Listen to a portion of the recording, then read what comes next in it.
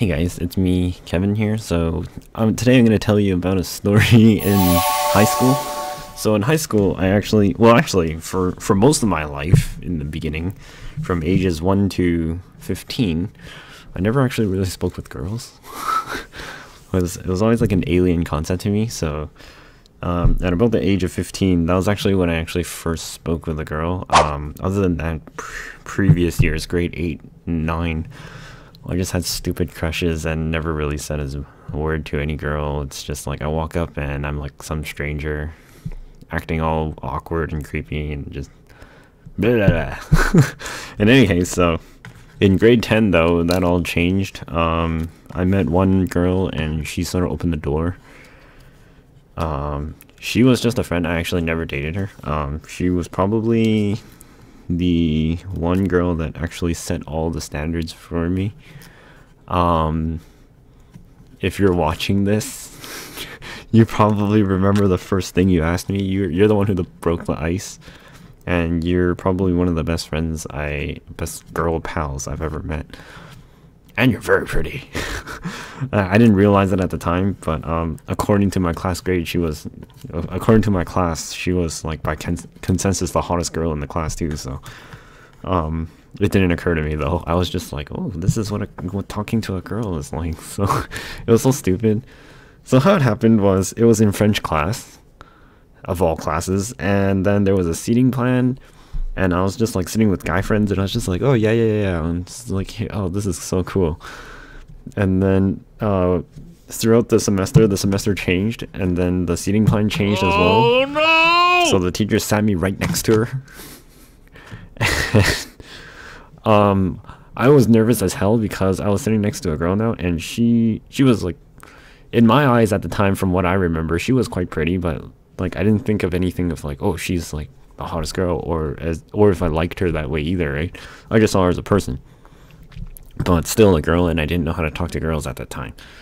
So the funny thing part was that I sat next to her, and I kind of just like shrugged away to the side while she's like over here on this side, and that's about like the space between us. Like, this is about the space between us. It's literally like this much. And it wasn't, and it's only like two people per table, so it's literally like I'm sitting right next to her side by side, and I have no idea how the hell to talk to her. And apparently she was a transfer student too from another school, so she actually didn't really know anybody either. But the first thing she asked me was, hey, if you saw me in a magazine, what would you do?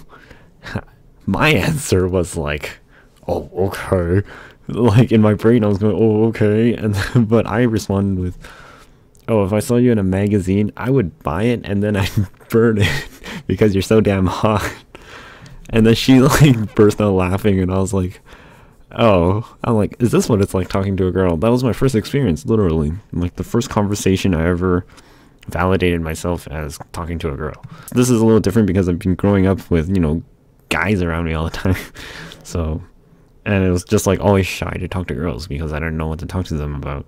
Because back then, in childhood days, all I did was play games with my guy friends, and we were like a bunch of nerds and whatever. So, and as you all know, in the 1980s, 1990s, or the early 2000s, gamers were shunned as freaks. Freaks of some sort of nature. In any case, that doesn't really matter. It wasn't offensive to me. I didn't really care. But this was the first time I ever spoke with a chick. And the funny thing about that was, and then after she asked that, I responded to her with, all right, why are guys always cool and girls are always hot? And she's like, oh, I really don't know. And then I'm like, all right, you know what? You're going to be the warm girl and I'm going to be the cold guy. So I'll always be ice cold to you and you can just warm me up. That way I'll just melt for you. It was so stupid. So that was my first time ever talking to a girl, and I swear, I guess if looking back on it, it was kind of flirtatious, but I didn't think anything of it. I was just making jokes and stupid stuff with her. And then afterwards we became friends, and I spoke with her here and there and followed her around like a lost dog, just walking her to class and stuff. And talking to her in front of her locker and whatever, but never really moved in on it or anything. At the end of grade 12, among almost all the classmates and other people, she was by consensus the hottest girl in class, next to like another one. And something else happened in that grade 2 and grade 12, but I'll tell you about that another time. That's enough for this one, so I don't really want to drag this one on. So that was the first time I ever spoke with a girl. Was in grade 10, 15 years of age. Up until that point, I barely ever spoke a peep. There was one girl I liked in grade 8, but I never spoke with her. All I did was just like walk up to her and share candy with her. It was kind of lame. But that's it. So I hope you enjoyed the story. I'll continue it next time about the what happened in grade 12 and 11.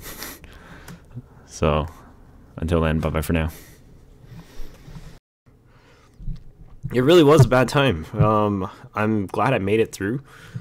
The thing was that I still can't get to that point. Jesus, this is the third time over already. So the worst point in my life was just a couple years back.